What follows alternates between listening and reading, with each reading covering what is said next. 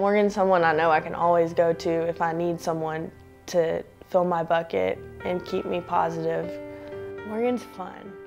Like, you have people like Holly that make sure stuff gets done. She makes sure we're on task. We're getting, not that Morgan doesn't, but Morgan also keeps it fun and light, and her energy is just great. Morgan is a really sweet, happy-go-lucky, fun-loving young lady.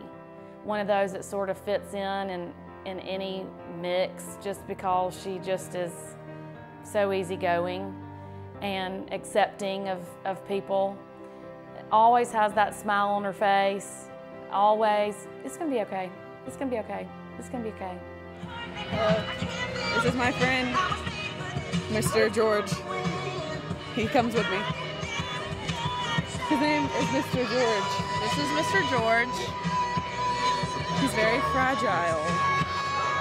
Very positive leader. She's always there with words of encouragement, whether she's been in the game or not, and just for everybody, not just for her friends or her classmates. I think she's done a really good job with the younger players, using her experiences and how to turn them into positives. And just even, I think one of my favorites was Morgan and Sarai at first base.